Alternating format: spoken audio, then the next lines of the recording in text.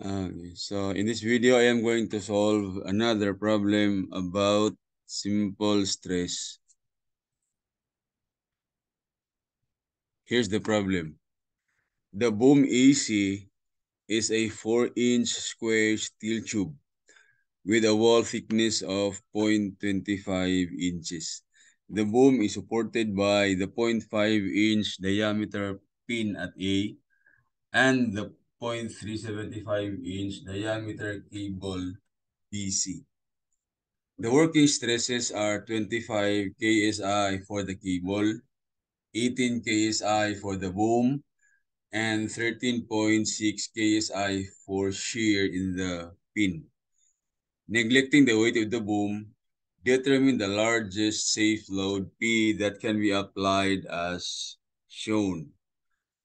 Okay, so since the stresses are given, stress for the cable, for the boom, and for the pin, and the diameter and the dimensions are also given. Then we only need to determine the forces.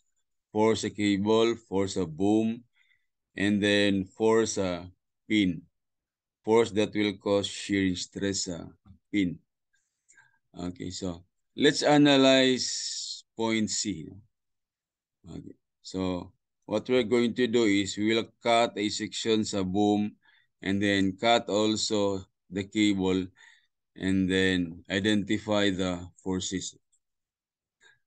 Cut, and then it's obvious now with this force P, the mole will be compressed or subjected to compressive force, and then BC will be stretched, no, or will experience tensile stress. Okay. So this is FEC and FBC is tensile. So okay. This is joincy, analyzing joincy. Let's identify the forces. We have P and then FEC and then FBC. Okay. So we have a concurrent force system. So what we are going to do is we will express FEC and FBC in terms of P. No? And we need the angles. Okay. So if so that you will not get confused, find the angle that the force makes with the horizontal. So from here, let us draw a horizontal line passing through point C. Oh, this one. Now for this right triangle, this is 30 and this one is 90. Therefore, this angle is 60. Okay. That one, that is 60. And for this right triangle, 1, 2, 3, this one is 70 and this one is 90. Therefore, this angle is 20. Okay. So, we can now use the conditions of equilibrium, summation of force horizontal equal to 0, and summation of force along the vertical equal to 0. In order to express FEC and FBC in terms of P. So, let's resolve the forces into components. For this one, first quadrant one, this one second quadrant. First quadrant, in the force is directed upward to the right, no, up to the right. So first quadrant. So for horizontal forces, we only have two. This one and then this one. And so we have this equation. FAC cosine 60 minus FBC cosine 20. This will be our equation number 1. Next, summation of force vertical equal to 0. We have three forces, 1, 2, and then 3. Here's the equation. FEC sine 60 plus FBC sine 20 minus P equal to 0. And after this, let's transpose P to the right side. Okay, this will be our equation number 2. So we now have two equations with two unknowns. So let's combine 1 and 2. So combine 1 and 2. And then let's eliminate FBC since the two different ang signs, negative and positive. Okay. This is equation 1 and this is equation number 2. So to eliminate FBC, the coefficients, their coefficients must be equal. And from equation 1, we have cosine 20. And from equation 2, sine 20. So para ma-equal, let's multiply equation 1 by sine. Interchange, di ba? This equation multiplied by sine 20. This equation multiplied by cosine 20. Oh. And then, since differential ang sign, i-add na to. So, each term sa equation 1, mag-multiply ta og sine 20. This is the result. And same also with equation number 2, multiplied by cosine 20. And then i-add. Oh, the term containing FBC will be cancelled out. Equal naman na. So, ang next ani is i-add. And common ang FEC, we can factor out FEC. And then ma-add din to. And then sa right side, 0 plus P cosine 20. The result is this. Okay. Next is we're going to divide this one sa right side. And then calculate. The answer is this one. FAC is equal to 0.954 of P. After this, we will substitute this one either to equation 1 from here or equation 2 here. Okay, let's just use equation 1.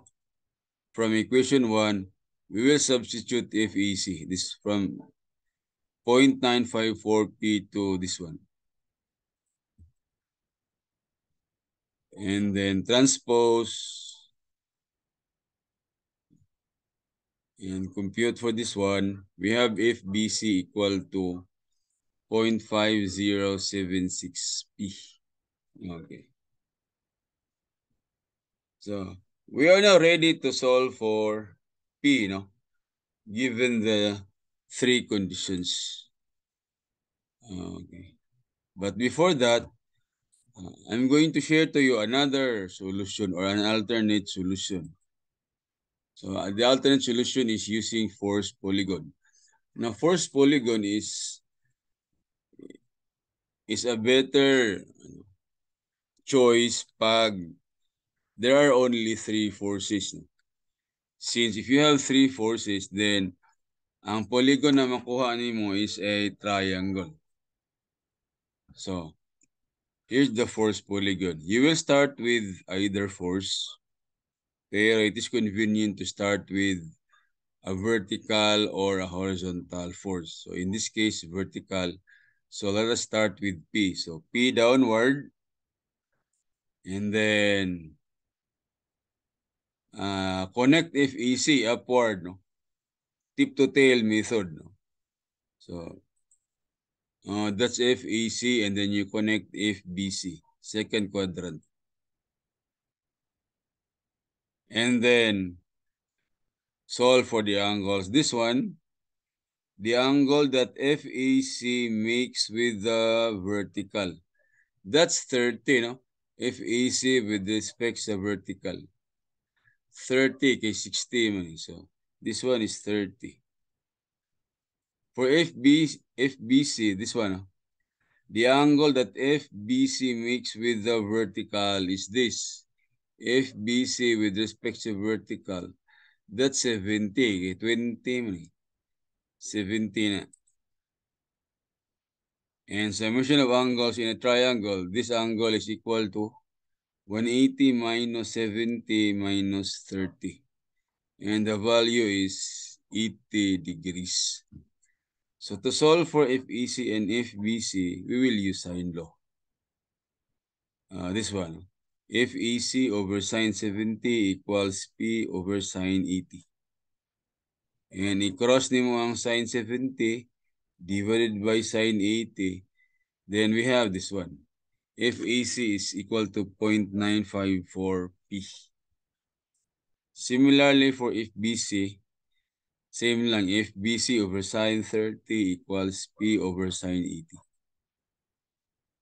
And cross ang sine 30 divided by sine 80, we have this one. Okay, so i-check na to sa previous na solution.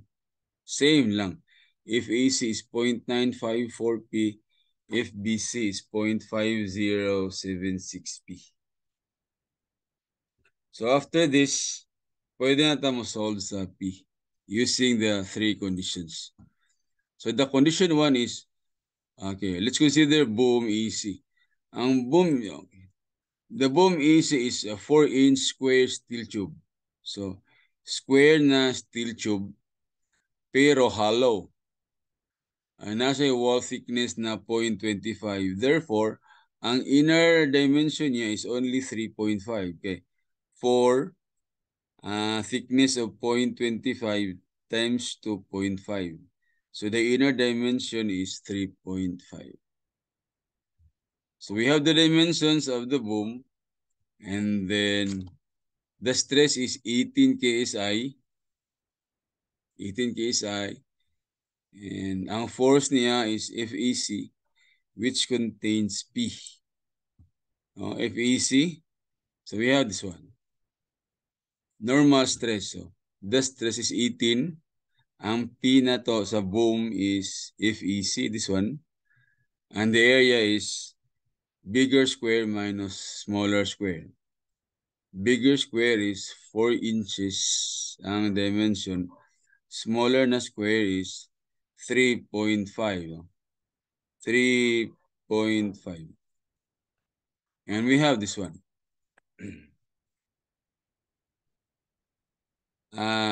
You can express the stress in KSI, pwede sa PSI. So, i-multiply na to 2,000 para PSI. Pounds per square inch. So, therefore, ang unit na to sa P is in pounds. So, area sa outer na square minus inner square. P is 70,754.717 pounds. Condition 2 is for the pin. Now, for the pin at A, the force that will cause shearing stress sa pin is pwede ang reaction sa A or ang force sa boom. Same lang. Reaction sa A is equal to the force sa boom. So we can just use the force of the boom. So the stress is 13.6. And then take note sa A, double shear lang yapon. Mo diri man ang makat off. Ma-shear off is diri 1 and 2. This is the formula. Ang force is ang sa boom. If easy lang. And then stress given ng area. Area sa pin. 0.5 inch diameter. Times 2 kay double shear.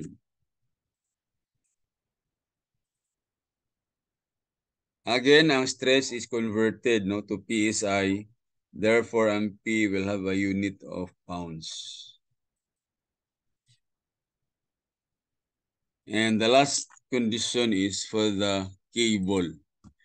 Sa cable, the diameter is 0.375 inches, while ang working stress niya is 25 KSI. Okay, so stress is given. P sa cable is FBC. Ang area niya is area of a circle. And P is 5,439.648. What is asked is the largest safe load P. Okay. So, okay. Selecting from the three values of P, the largest safe load is the smallest among the three.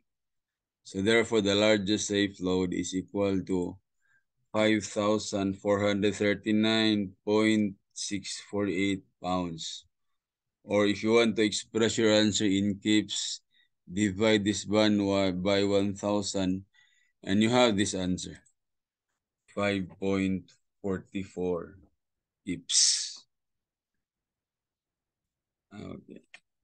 So what is important here is in determining the forces. So which means na dapat strong ang fundamental sa statics. Okay. Para easy na lang ang pag-determine sa stresses. So, I hope that you have learned something from this one. Thank you for watching.